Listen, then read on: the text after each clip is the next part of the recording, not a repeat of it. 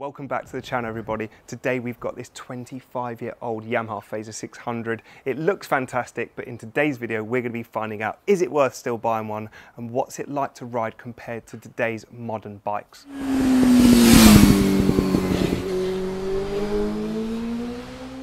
Before we get out on the road, let's just go over a few things about this bike which makes it so great, because it really is. It's a 1998 600cc, but it's carburettor. It's proper back to the analog era.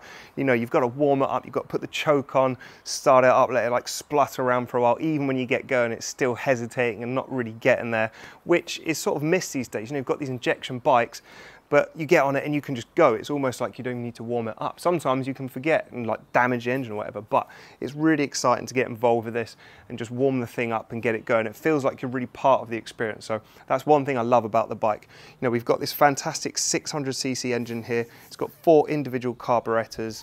You know, we've got the double overhead cam there, 16 valve on it. It's a great bike because, you know, if you've got these carburetors, you've got problems, you can strip them yourself, just slide them out the bike, take them apart. It's a real good learning bike. You can do a lot with this thing and learn a lot about motorbikes from such a basic engine like this. We've got a little system on the back. It's just a slip-on pipe. It's a bit noisy, but, you know, noisy bikes get seen, as the saying goes. You know, if someone can hear you coming, it's a bit safer. So I quite like that. Just pop some earplugs in on the bike. We've got some really good kit on it. You know, the brakes are fantastic, suspension's not too bad. In fact, we'll move on to the suspension later. I actually really like it. It's a fantastic setup. It's really soft, and on today's roads, crazily enough, you've got these modern bikes with hard suspension. This one actually feels more comfy because it just soaks them all up, because it's not all that super precise dialed in handling characteristics. You've got a more laid back, relaxing riding style, and it really works with the bike. You've even got an underslung caliper down there. Look at that. It's like MotoGP technology in 1998. Even modern bikes, the R1's got a over-the-top caliper there. I don't like that. Look at that. This thing's miles ahead of the rest. No, seriously, moving on to some of the bits of change on this one, particularly I've put the Renthal handlebars on there. We've got some Renthal 971 handlebars with these Renthal grips and bar ends. The reason I did that was because the standard bars are really like Tory sort of city driving, very thin, sat upright with your arms like this. And when you're pushing on a little bit on some of the roads, having a bit of fun, it's a bit risky. You know, you get a bit of head shake. There is no steering damper on this bike, so you've got to be pretty careful. It's a very settled bike and it's very planted. It doesn't feel like it's going to start giving you the massive tank slappers, but that is in the back of your head when you're pushing on, that perhaps that could happen. So it's nice to have that extra leverage, and it makes it a bit more comfy. You know, you lean a bit more onto your hands, which is quite nice. It's a bit easier on your back when it's like this with the standard bars. You're set up very straight. Now we're gonna get kitted up, get out on the bike, and yeah, I'm gonna speak to you guys about what this bike can really do.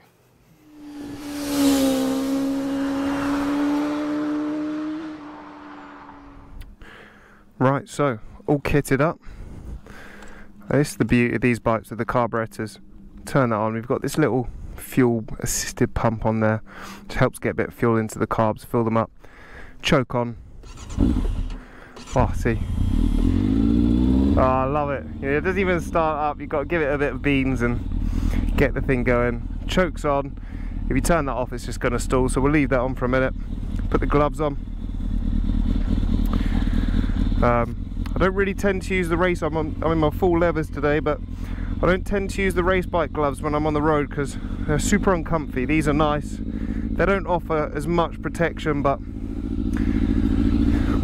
it's okay. We're not going crazy. We're just out to have a bit of fun. So as you can see, this little beautiful bike, 3,500 miles. Revs are coming up now on the choke, and it goes down into a steady idle. And away we go. Okay, before we go and get it on some twisty roads and see what the thing's about and try and drag a knee on the floor a little bit, let's have a chat about the bike itself. What have we got here? 600cc, 95 horsepower claimed from Yamaha, from new. That was in 1998. Given that this is only done 3,500 miles, I wouldn't say it's probably too far off that. I've just given it a full service. It's got the spark plugs done, oil, all the carbs cleaned and balanced. We balanced all the carbs on this. They were really out of sync. Now they're just purring away, so we're happy there. So yeah, 95 horsepower, 45 foot-pounds of torque, which is okay for a carbureted bike. I mean, you have got to wring its neck a little bit to get it going. There's not an awful lot off the line in the low RPMs where we're at now, you know. We've got an 18 litre fuel capacity, so we're hopefully getting, it says you get about 190 miles out of that tank at roughly 45 mpg, so I'd be quite impressed if we got that. But real world driving, maybe you would, cruising along these roads like this, that might be possible.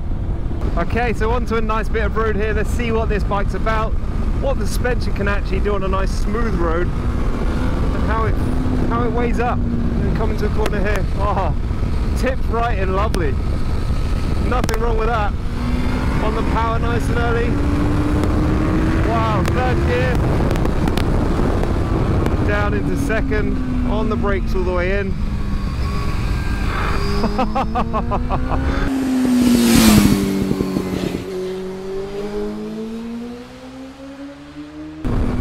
Back down into second again for this one. Ah, it's the dream. Rides along lovely, turns in nice, brakes nice, changes direction lovely, nothing wrong with that. Brake hard on the front, brake into the corner there, loads of grip on the front. Puts the power down nice, and yeah, I mean, I can't see what this bike doesn't do that a modern bike does, other than be even more comfortable, because it's turning into all these corners lovely, braking loads on the front brake, so the front end's got loads of grip. You know, there's no feeling there that the front's waving at all. Look, I'm braking all the way around here one-handed even, it's just flipping, it's lovely. It's a good bike. You get that sense of confidence with this bike, you know. Obviously it's a little bit wavy and wallowy, but when you're turning into these corners, it's just soaking the bumps up lovely. And these modern day roads, they're such a pain for these bumps, and when you're on one of these modern sports bikes, you can get bumped around a little bit, and you know, it can unsettle you. And that's one of the things that I don't like so much about modern bikes on the road, because the suspension's so dialed in that you end up feeling like you're on a race bike on the road, and that just doesn't work out to where you get a lot more sort of head shake coming out of corners because the front's bouncing. Whereas on these older bikes, you just get that real sort of confidence that you can come into a corner, and no matter what's through that corner, this bike's just going to soak it all up. And that's something that I do love about the older bikes, and I miss, because suspension has got so track focused now. You don't get that so much. You know, like I had a MT10 a while ago, and it was a great bike, but it was so fast, like unbelievably fast. You open that thing up in first gear and you've broken all the speed limits that are available to brake on the road.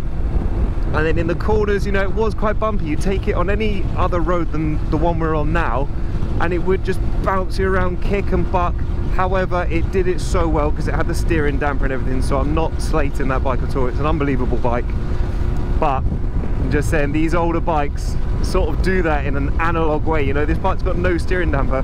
Look at the play. I mean, it's got I can shake the bars like that, and that's just all twisting in this front suspension and the forks, because they're quite small. They're not like big like today's standard, but you've just got this sort of flexible bike underneath you that you can manipulate around the bends, and it just works, and it works so well.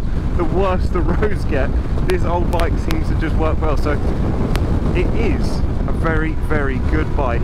So if you're thinking about buying one, you've got to go out there. Look, if you've got the budget to spend on a brand new, you know, £7,000–8,000 bike from a showroom, then you're not going to be considering one of these. But if, say, you're like me and you've had a few modern bikes and you just sort of think they're not tickling your fancy anymore, and maybe you fancy trying out an older bike just to relive that, sort of get those sentimental feelings out, get a bit of nostalgia going from back in the day. You know, I was only 8 years old when this bike came out, so, but there'd have been many people that had this as maybe new from the showroom and they fancy another one, but they're still good bikes. There's nothing wrong with them. They're still as great as they were when they came out of the factory.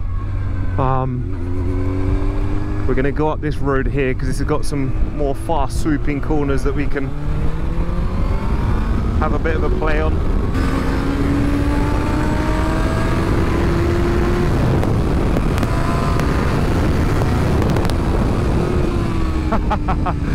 coming here, all the way down, look at that.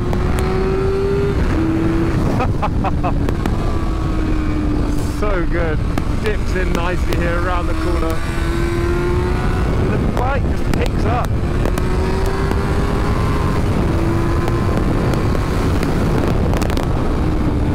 All the way to the brakes now, into third gear.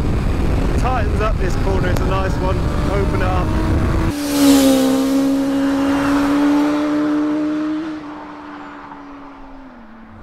So yeah, in summary, if you're looking at one of these bikes, it is a great bike to go for. I mean, what's the other bikes in the range of this? Sort of the Suzuki Bandit, bikes like that. I'd probably always go for this one just because I'm not always that fussed on the looks of bikes being all aggressive, and I really love the half fairing on the bike. It makes such a difference when you're cruising along at like 70 miles an hour. Motorway riding, it's a game changer for your neck. It's really comfortable, and you can tuck behind it when you're pushing on, doing things maybe you shouldn't. It's there just to tuck away from and enjoy a little bit, enjoy the bike a little bit more without getting that neck ache, so you can spend more time on the bike. I've always found the MT10, actually the new, well, the Yamaha's MT10, that did such a good job of deflecting the wind. It doesn't actually have a half fairing on the front. I was really amazed by that. So yeah, if you look at one of these sort of 600 bikes of this sort of era, 1998, then I would definitely suggest getting one with the fairing and maybe not going for a Suzuki Bandit. Okay everybody, I think that sums up the video. This is a fantastic bike, and if you are in the market to get one of these bikes, then yes, I strongly advise getting one. I mean, over the Bandit and other bikes that are comparable, this I believe has the cutting edge on it. You know, you've got the half faired bike here with the wind protection. That is just a no-brainer. It's so good on the roads. Suspension's super comfy, and if you can find one of these with lowish miles, you're happy. Like, it's going to be a good bike. If it's got 25-30,000 miles, I wouldn't be too worried about it, as long as it's had good service history. Check the forks and check the rear shock for leaks. Make sure it's had regular service intervals, and there's a bit of evidence of that. And if it's over 20,000 miles, I think you should have done the valve clearances, so check that's been done.